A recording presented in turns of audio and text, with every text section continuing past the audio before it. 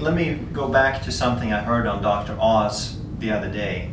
And there was this lady, and she was asking, Dr. Oz, why do I get this huge sweat stain under my arm on one side only and not so much on the other?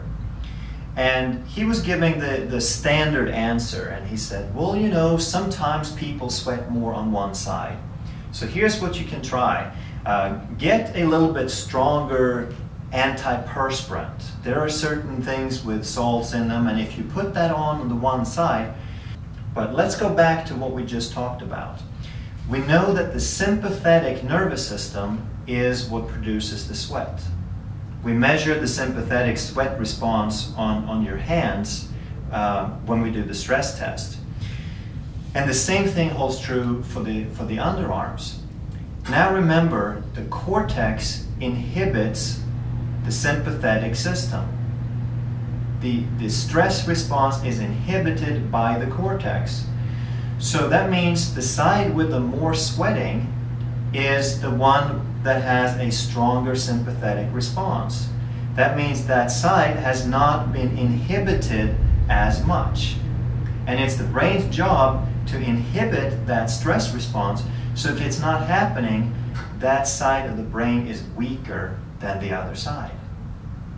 So the answer to that question is, well, the side that you're sweating more on has a weaker brain, because these inhibitions run on the same side. A lot of things in the brain will cross over, but these particular inhibitions will run on the same side.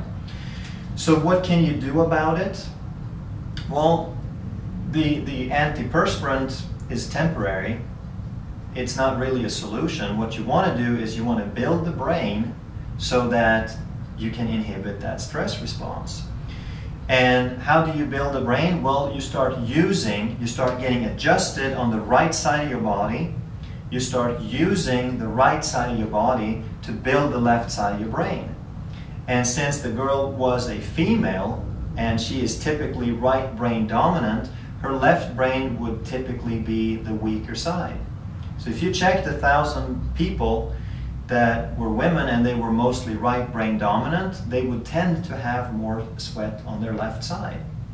Now, most people wouldn't have an imbalance large enough to show it significantly, but there probably would be a little bit there. And you can also do things like that will focus on your left brain. So if you listen to music, for example, and if the music wants to make you move, if you feel like you need to move to it, that's a left brain activity. If the music makes you emotional, then there's a beautiful melody that you want to follow that makes you emotional, that's a right brain activity. If the music has a beat to it, then the left brain is going to try to keep that beat. You can also try to focus on, you can practice logic and linear thinking. You can practice things that require those things, and you'll build the left brain, and you'll reduce the stress response on that side, and the sweating will decrease. So that, in my opinion, is the better answer to that question. Thank you.